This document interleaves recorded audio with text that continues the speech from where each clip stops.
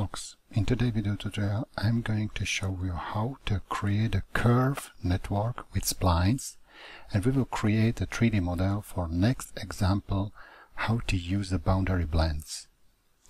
We will start from scratch, so we will define the name for the model and we will create directly sketched feature.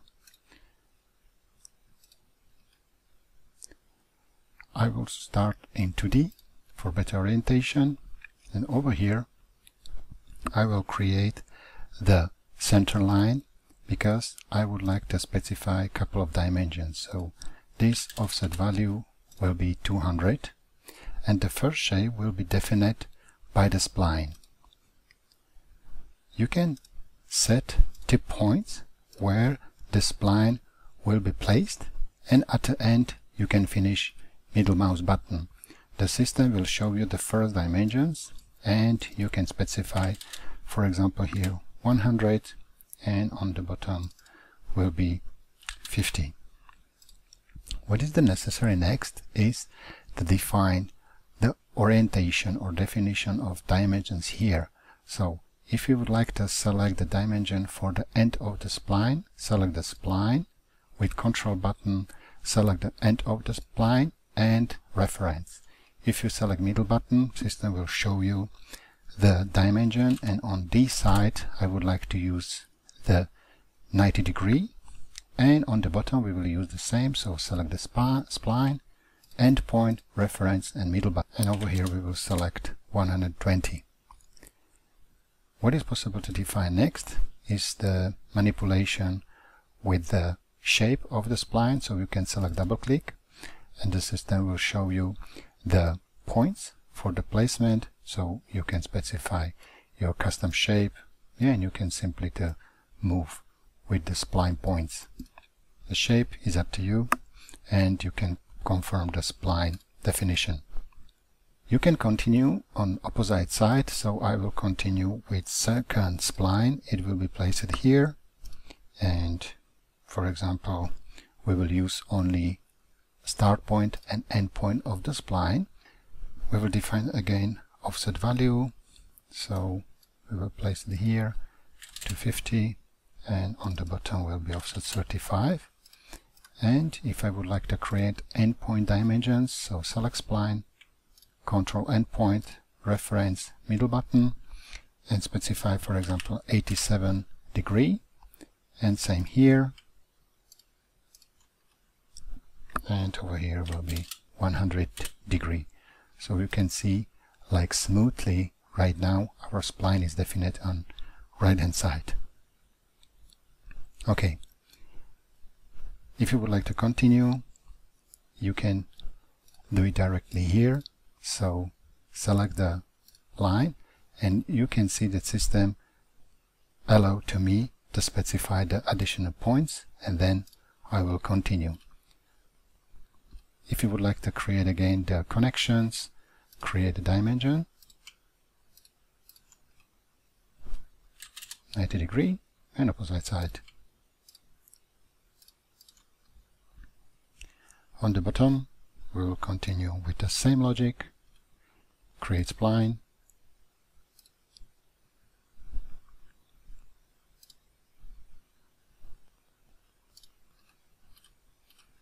and over here I'd like to reuse the constraint, so we will use the tangent between two splines.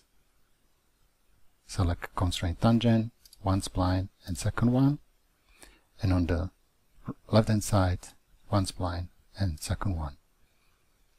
Perfect. So over here was the example that you can manage your shape of the spline with the dimensions, or you can use the constraints. Everything is defined. We can confirm OK, and our first shape of the sketch is ready. And we would like to continue with the another lines. So right now I don't want to create the another sketch. I'd like to create a datum curve, and we would like to reuse the end of the points. So simply select the 1 point, and over here on right hand side in second point use the control button and then you can select over here that you would like to create a normal. So select normal, do the reference. System will show you how the orientation it is, and again on right hand side select the normal to reference plane. If your curve is not going in the same direction as you need, you can switch arrow, and then the visualization of the line is really good. Great. We can continue with the same, create datum curve.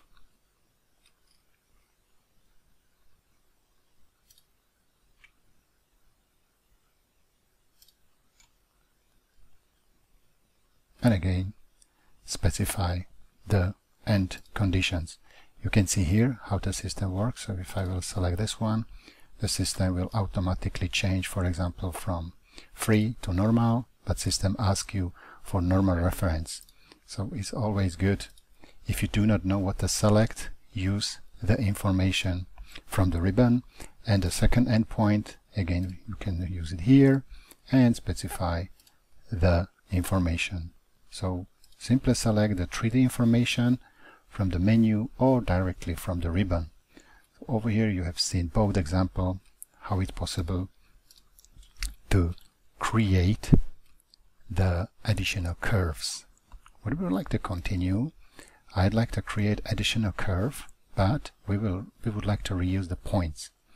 We will create the new points on this curve, and you can select curve, and the system will ask you about the ratio. If you would like to place it directly in the middle, you can specify, for example, 0.5.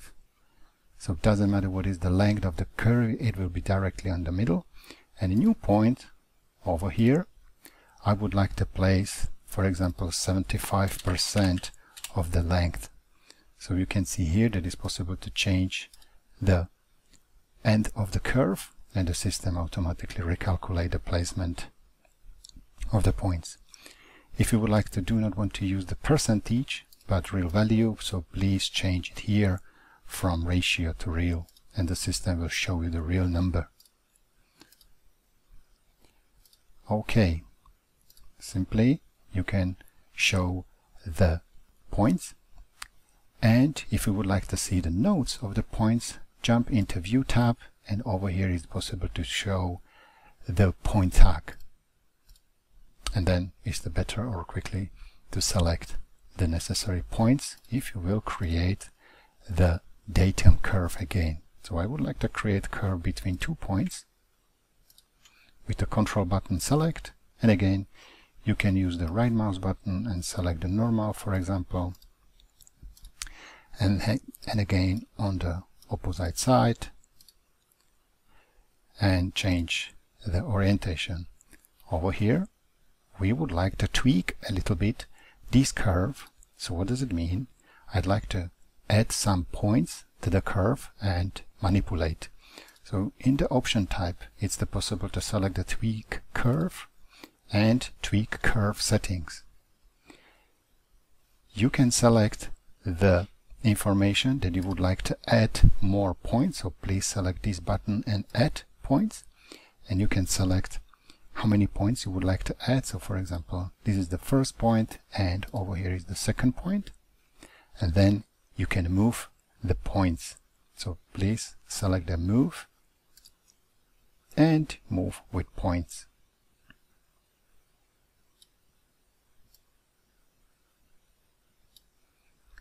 If you would like to add more points, again you can add, and then again you can move.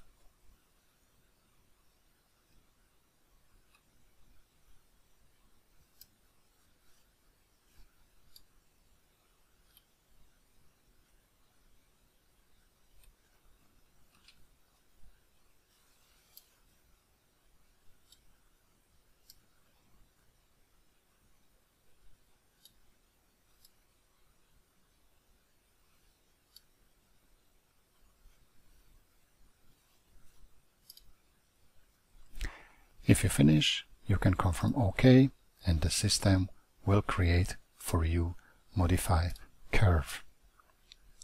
Okay, for example, this 3D model will be suitable as some remote control, so we would like to create some additional lines, for example some display. So we will continue with the additional sketch. So you can see that if you work with the preparation of the surface 3D model, you are working with the curve and sketch feature. In the sketch, you can, for example, use the function offset and specify value, for example, -15. Close OK. And again, we can continue with new datum curve, and we will specify how it will be created. So, for example, the curve will be defined from one side to another one. And again, right now we would like to use the tangent. So if we will use the tangent, the system will ask me select reference. I will select existing curve, and on the right hand side we will use the same tangent reference to existing curve, and you can see that it looks really nice. And same, we can tweak the curve a little bit, so at points, and move.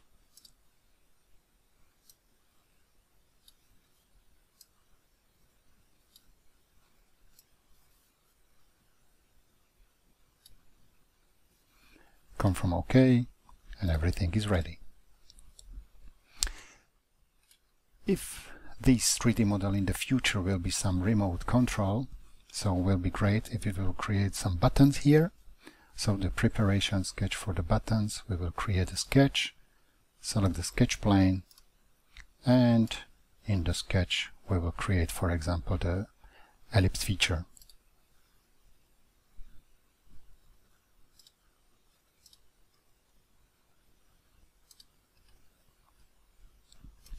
Use the dimensions,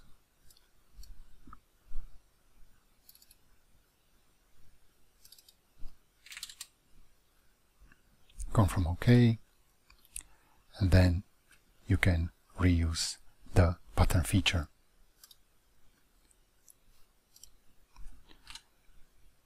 -15, and for example will be 5 buttons here, and in the second direction will be -25, and will be, for example, 4 additional rows for the pattern feature.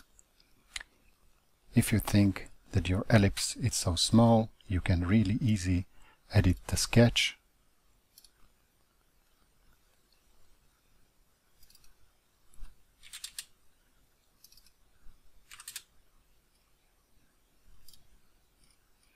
And it looks really good. Okay.